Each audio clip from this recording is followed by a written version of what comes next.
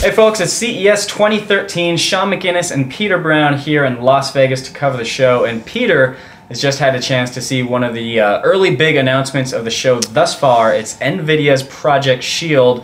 Peter, I've got some specific questions for you, but first give us a quick rundown of what exactly this Shield thing is. So at Nvidia's press conference last night, they announced a new handheld gaming device. It's Android-based, and it's built to play Android games using Nvidia's new Tegra 4 processor. Okay. It's a GPU, CPU combo that's got 72 cores. That's a lot of cores. That's a lot of cores. And with that comes a new streaming technology. And so one of the other things they're doing is streaming games from your existing PC with an Nvidia GeForce 6 series card. That'll let you play PC games on this handheld. All right, so it is a handheld device, so form factor is obviously a big consideration. And from the pictures that I've seen of it, it looks a little clunky. It seems like the buttons, there's a lot of space between them and the edges of the device. So does it actually play well in your hand? At first glance, it is a little strange, but once you pick it up, it feels pretty good. So the center of the controller is a bit recessed. And at first, you kind of have to crane your hands forward a little bit, but it's really actually very good.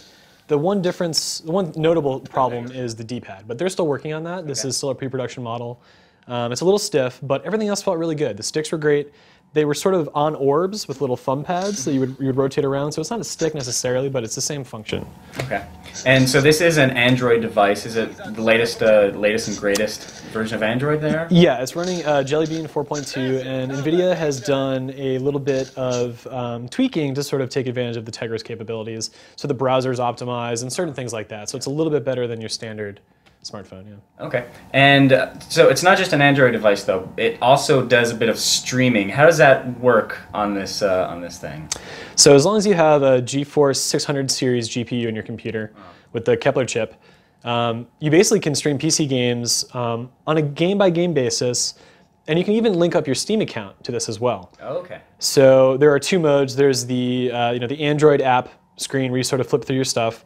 Hit the game button one more time and it brings up the PC apps.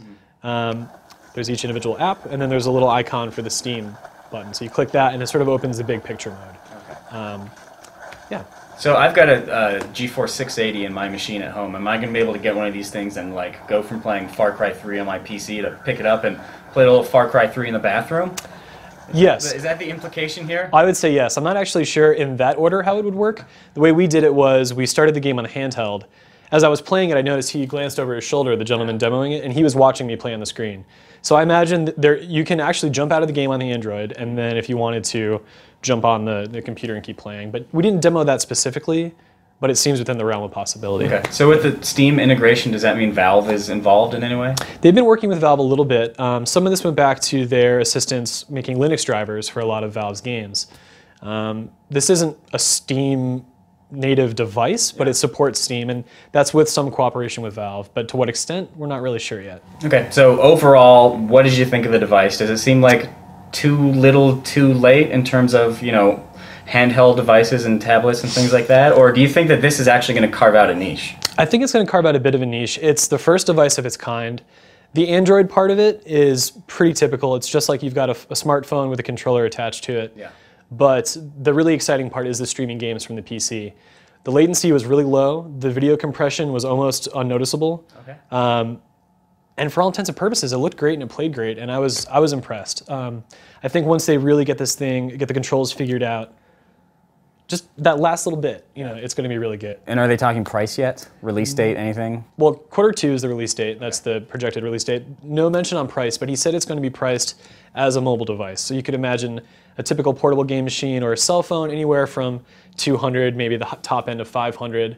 Hopefully not beyond that, because I think that would then breach the sort of threshold where people might actually purchase this thing. Cool. Sounds good. So that's your update on NVIDIA's Project Shield here at CES 2013. Stay tuned for more show coverage coming your way.